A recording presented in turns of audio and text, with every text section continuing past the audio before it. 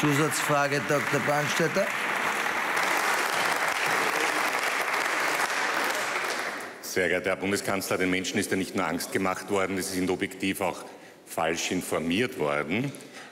Die Geschichte mit, dass es nur 4 Gründe gäbe, das Haus zu verlassen, war ja objektiv falsch. Es waren manchmal auch 3. Und es sind sehr viele Strafen verhängt worden. Und es ist eine Diskussion entstanden, was denn mit diesen Strafen passieren soll. Das ist keine juristische Spitzfindigkeit, sondern relativ einfach.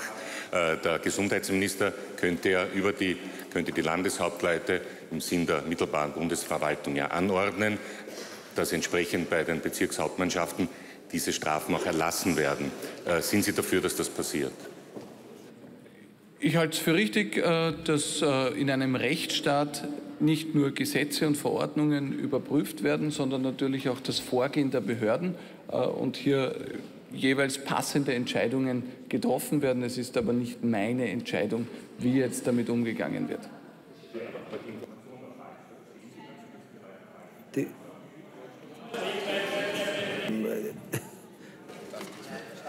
Naja, aber stehen Sie dazu, dass Sie die Leute falsch informiert haben? Als Bundesregierung transparent zu arbeiten, bestmöglich zu informieren. Und ja, wir haben alles getan, um auch mit einfachen Worten zu übersetzen, was in Verordnungen und Gesetzestexten oftmals sehr kompliziert niedergeschrieben ist.